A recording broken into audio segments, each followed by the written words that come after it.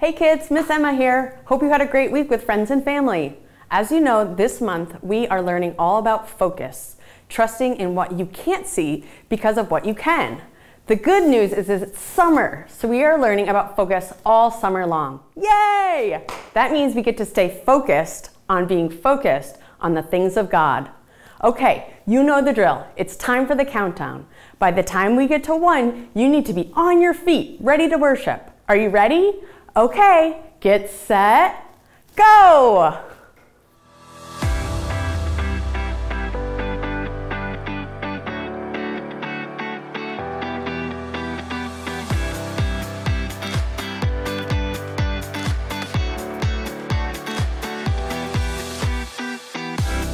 Hey everyone, I'm Kelly. Welcome to Focus. I know we're supposed to be meeting together this week.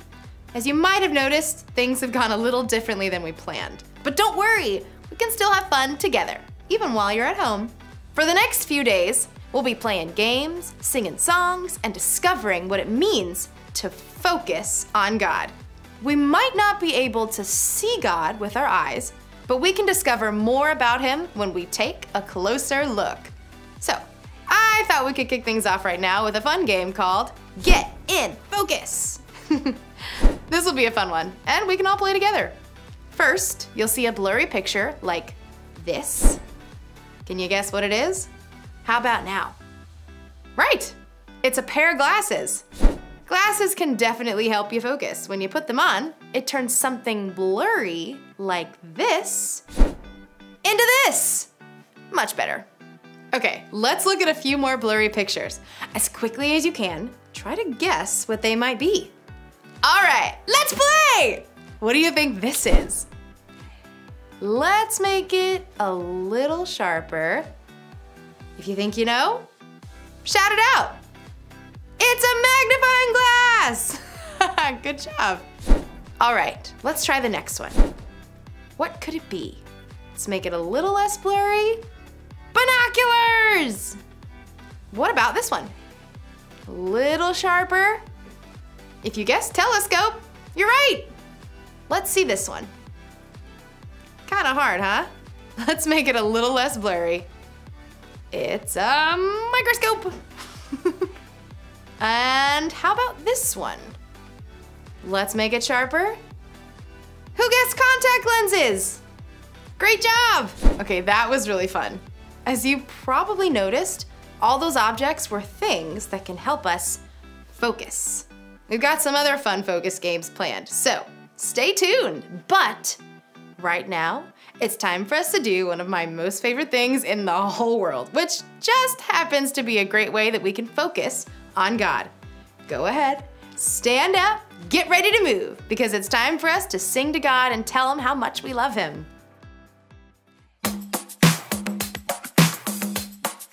I've got joy down in my soul. I'm gonna let this feeling take control. Joy down in my soul to stay, and nothing's gonna take it away. Joy down in my soul. I'm gonna let this feeling take control. Whatever comes my way, I'll be okay. 'Cause I've got joy. Oh, I've got joy.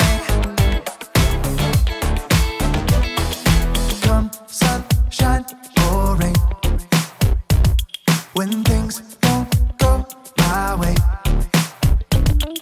still my joy can stay. 'Cause you give me blessings every day. I've got joy down in my soul. I'm gonna let this feeling take control. Joy down in my soul to stay, and nothing's gonna take it away. Joy down in my soul. I'm gonna let this feeling take control. Whatever comes my way, I'll be okay. 'Cause I've got joy. Oh, I've got joy. You fill my heart with hope. You're everywhere I go. So even if I'm feeling low,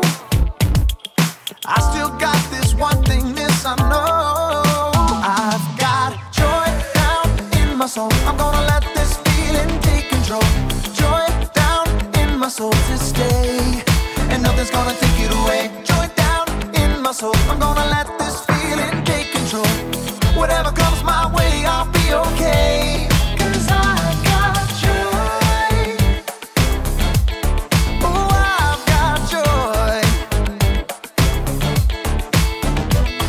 Every new sunrise gonna fix my eyes on the one who never fails. I'm gonna make some noise 'cause you give me joy, and it's never ever going away. Every new sunrise gonna fix my eyes on the one who never fails. I'm gonna make some noise 'cause you give me joy, and it's never ever going away. Whoa, 'cause I've got joy. Ooh, I've got joy, yeah. 'Cause I've got joy.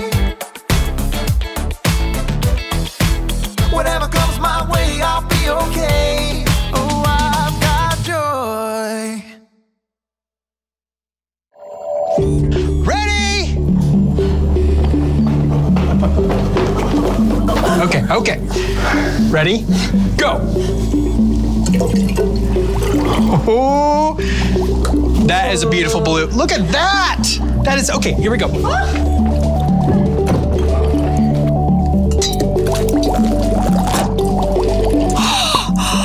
It's bubbling!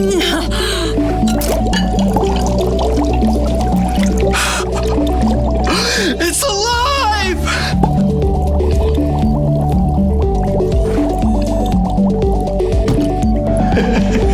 Oh, okay, you see us, right? But do you really? Because you aren't seeing us. They're not? Nope. So, what are they seeing? Well, they're seeing the light off of a TV or a computer or projector screen. Right now, we're being recorded on a camera. Huh? Yes. Yes.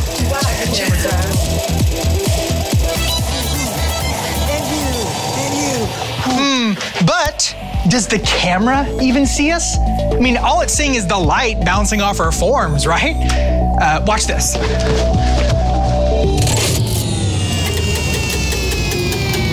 Okay, right now, we're in pitch black darkness. You might as well be watching a blank screen. We're here, you know we are because you can hear us, but who knows whether or not it's exactly as you remember. Because of light. I'm Kyle, this right here is Samantha. Hi, guys. And this is Wilson, and today we are taking a closer look at how we see things, or don't.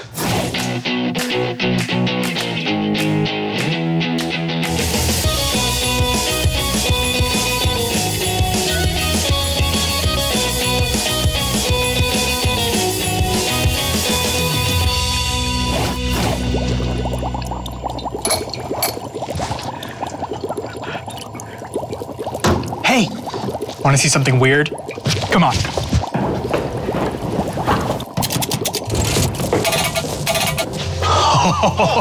What is that? Oh, I know that is an alien planet from a video game. Whatever it is, it's disgusting. I wouldn't say it's disgusting, Wilson. After all, you have it on your face.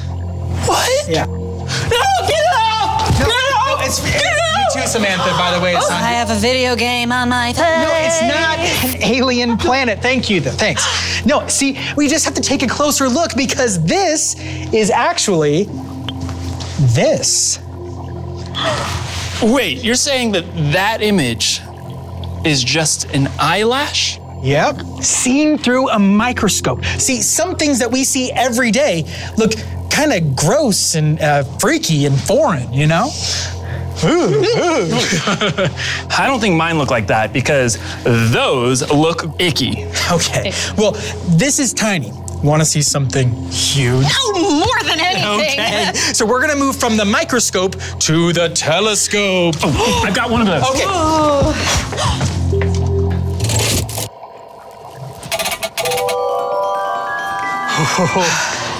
All right. Yes, this right here. are the pillars of creation. They're these giant trunks of gas and dust. And some people think the gas and dust are out there making brand new stars. Whoa. Yeah, right?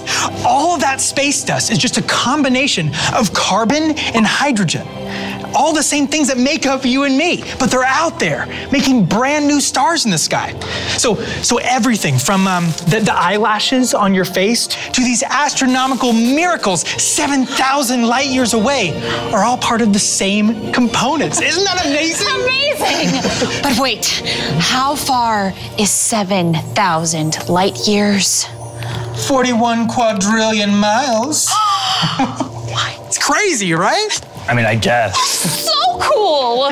No matter where we are or what we're doing, we're all just trying to take a closer look at the things around us, whether they be teeny tiny and can fit in the palm of our hand, or they're trillions and trillions of miles out there in space. So far away. It really is. Whether we're looking at it through a microscope or a telescope or binoculars or even glasses, we all just want to see the universe around us. Getting to see stuff like this is amazing. It really is. I love how we were created to see things and how there are so many things created that allow us to see. But we're not done yet. We'll be back in a little bit and talk more about it.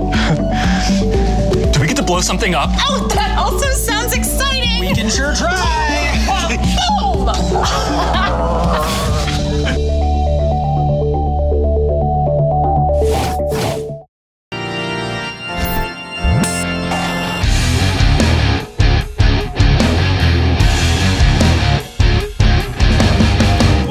This is amazing. Can you see that? Oh, hey there. My name's Kellen, and that was my eyeball. Let's do it one more time. Woo-hoo! Ah, cool, right? Well, God gave us eyes to see, and they're pretty impressive. The eye muscles are the fastest in the body, and while the eye is only an inch across and weighs less than a slice of bread, it has over 2 million working parts and can see millions of colors. Incredible, right? Our Bible story today is from the book of Romans and was written by a guy named the Apostle Paul. Now, Paul was not one of the original 12 disciples of Jesus, but he had a pretty amazing encounter with Jesus that changed his life. So amazing that Paul ended up writing several books in the New Testament, more than any other person. And so in Romans, Paul writes this: "Ever since the world was created, it has been possible to see the qualities of God that are not seen. I'm talking about his eternal power and about the fact he is God. Those things can be seen in what he has made, so people have no excuse for what they do." So what is Paul saying? He's saying, look around. Look at this incredible world. See the incredible things in nature. The ocean, the mountains, how intricate a beautiful and single flower is. Why are these things here? Well, Paul's saying it points to a God who created them. But God's creation doesn't just include nature. Look at your friends and your family, the people that you love and that love you. Where does that love come from? It comes from how you were created. And that fact also points to a God who loves us. Paul is simply saying, stop and take a closer look. And when you do, you'll see the evidence of a God who loves you and loves the world. If we really look for it, we'll be able to see the amazing things about God and the amazing things God is doing in our world. But here's something else I want to look at today. Even though Paul wrote this with only being able to use his eyes, today we're also going to use some tools to help us see things our eyes by themselves can't see. Let's take this telescope for example. Our eyes can only see so far, but when we look through a telescope and bring it into focus, we can see things further out in space. And some scientists have even used bigger and more powerful telescopes to see further and further into space. And here's the thing about space. It's huge. Let me show you what I've been able to see. So, here's us. But here we are in our solar system. Yep. You see that tiny little blue dot? That's us. So that's our solar system. But our solar system is a tiny, tiny thing in our galaxy, the Milky Way. Now, where are we in our galaxy? You gotta figure we're right in the middle, right? Nope. Our solar system, all 8 of our planets and the sun, is like a speck of sand right here. And you're thinking, well, that's gotta be it, right? The galaxy's huge, so huge that I can't even wrap my head around it. But do you know how many more massive galaxies there are in the universe? Maybe a handful? Scientists now believe there are 2 trillion galaxies. When we look up at the stars, it lets us see the traits of a God who is bigger than our imagination. So, now that you and I are maybe feeling a little small, let me show you something else. I have a microscope here, and with super high-powered microscopes, we can see incredible detail of the smallest things. Our body is made up of all kinds of cells and some of the smallest things that can do incredible work that help us walk and talk, eat and think, digest our food, run around, climb trees, and each of those cells has its own job. Here, take a look at this. All right, let's bring this into focus. All right, there we go. What do you guys think those are? I'll give you a hint. Everyone take a deep breath right now. Breathe in, breathe out. Breathe in, breathe out. Those things are called alveoli. Our lungs are made up of tiny air sacs that take oxygen in and carbon dioxide out with every breath. Look how incredible they are. Do you know how many of them are in your lungs? Hundreds of millions.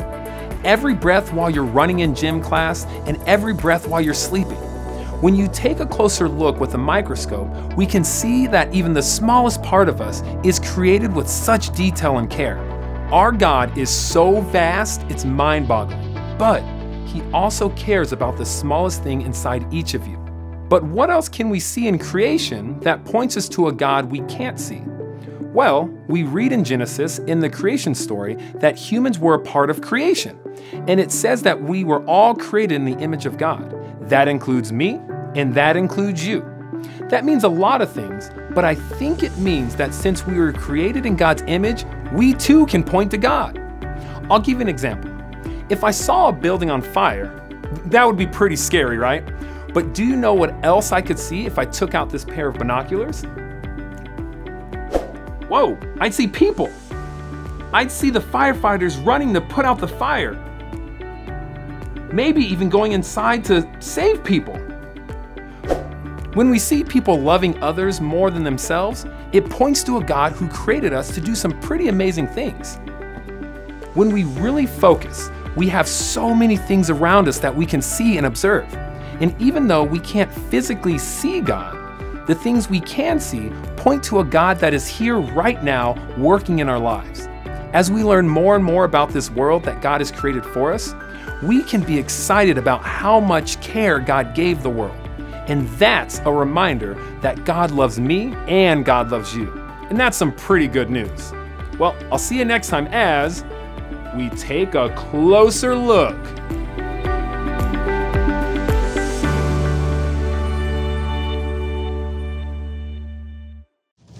Oh, hey, welcome back to A Closer Look.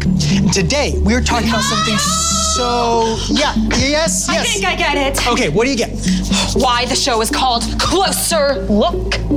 Oh, okay. It's because we are taking a closer look at all the things we can see. Okay, yes, very close, but not just the things we can see, also the things we can't. Like dangerous ultraviolet radiation. Oh, okay, turn that off, that's okay, yeah, but not quite that, but you know what? Hold on one second, I can show you exactly what I'm talking about.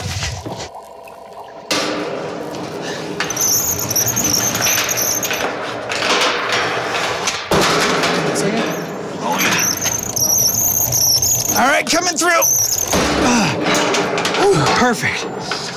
Okay, so obviously there's things we can see and we know that are there. But then there are things that we can't see, but we have instruments like, hold on to that for me, thank you.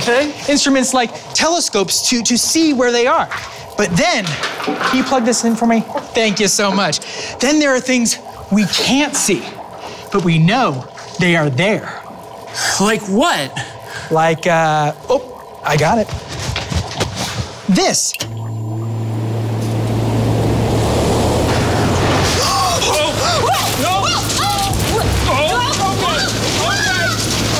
Like the wind! We can't see it, but we know it's there because of all the things that it touches, like Wilson's papers and all of their hair as it's blowing through the wind. What? Sorry, I said the wind. You can know that it's there, but it shows you the things you can't see. I don't like it! I wanted to stop! I think I get the point! Okay, fine, yeah. Okay, hold on.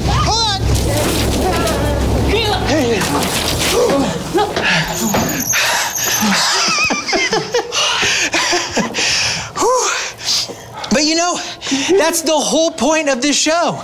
We want you to take a closer look at things, even things we can't see. Even though we can't see some things, we can know they're there because of the things we can see. I mean, there's so many things around us we can't see, but they affect everything we do day to day. Like wind. Like atoms. Oxygen. Like ultraviolet radiation light, right, Samantha? Right? What? Oh. Did you say something about dangerous autopilot integration? No. Okay. Then I can't hear you. All right. Do you have an otoscope? Do I have a bar of soap? What's an otoscope? It's a thing that doctors use to look into people's ears. I think Samantha here stood a little too close to that fan. I can't hear you too. I think I stood too close to the fan. I think so too. Probably, yeah. All right. Follow me. Oh, jeez. Yeah. Well, what about you? What are some cool things around you that you see? And what are some things you know that are real, even though you can't see them? Have fun taking a closer look on your own, and we'll see you next time on A Closer Look.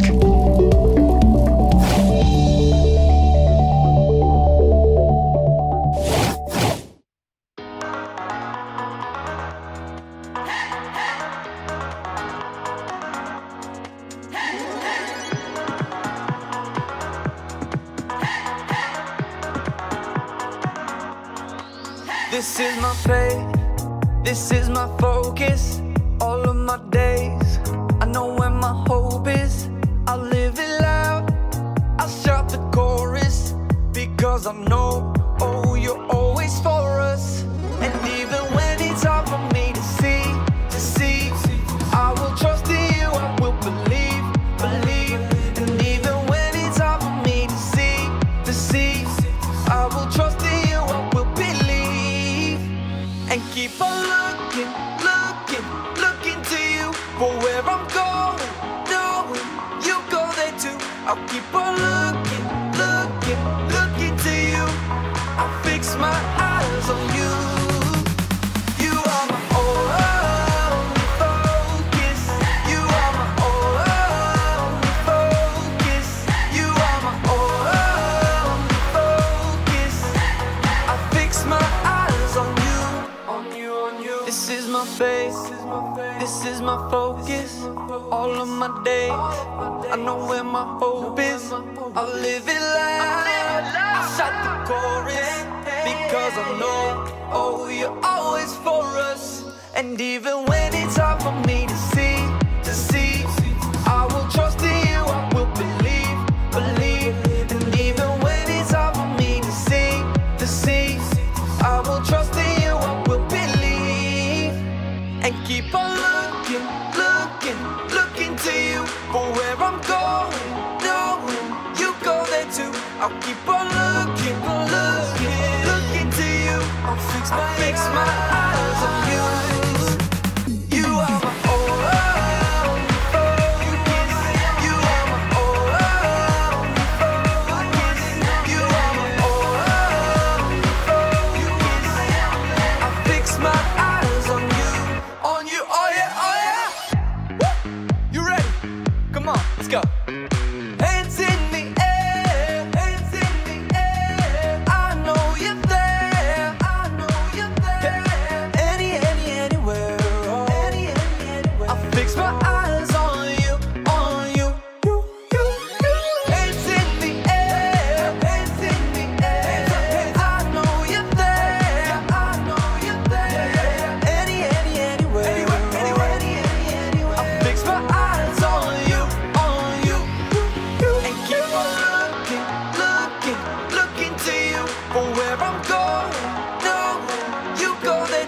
I'll keep on looking, looking, looking to you.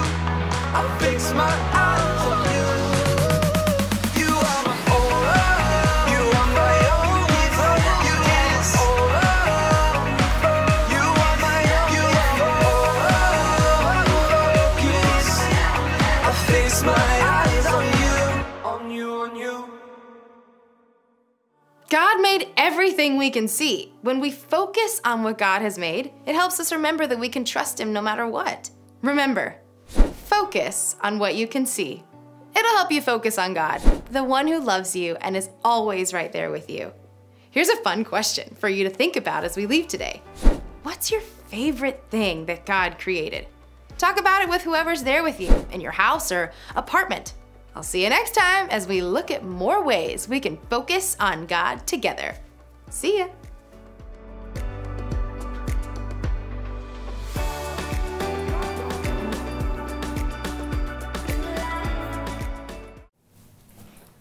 I had so much fun with worship today. You know that's my favorite thing we get to do. I know He loves hearing and seeing you worship too.